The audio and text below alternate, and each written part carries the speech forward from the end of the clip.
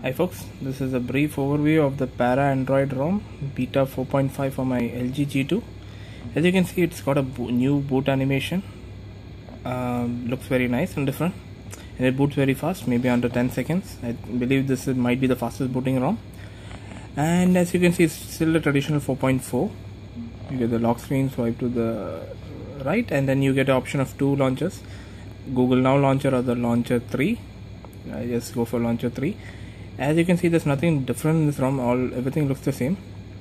This is the same Android 4.4 ROM.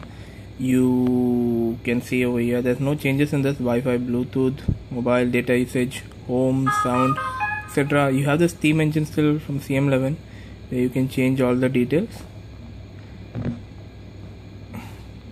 And this, you go to about phone, you can see 4.1 beta 1. The major changes in the ROM, as you saw, the boot animation is different, and in this ROM the multitasking is clearly very different from other ROMs. Yes, open a few apps.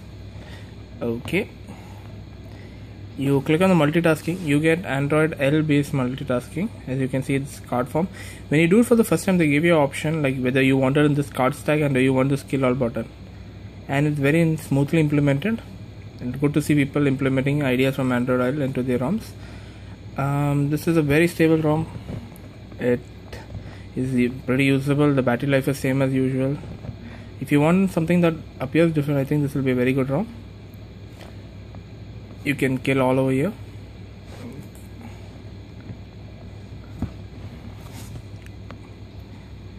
And that's just about it. This is the only change in this ROM. Till then, all the other details are the same.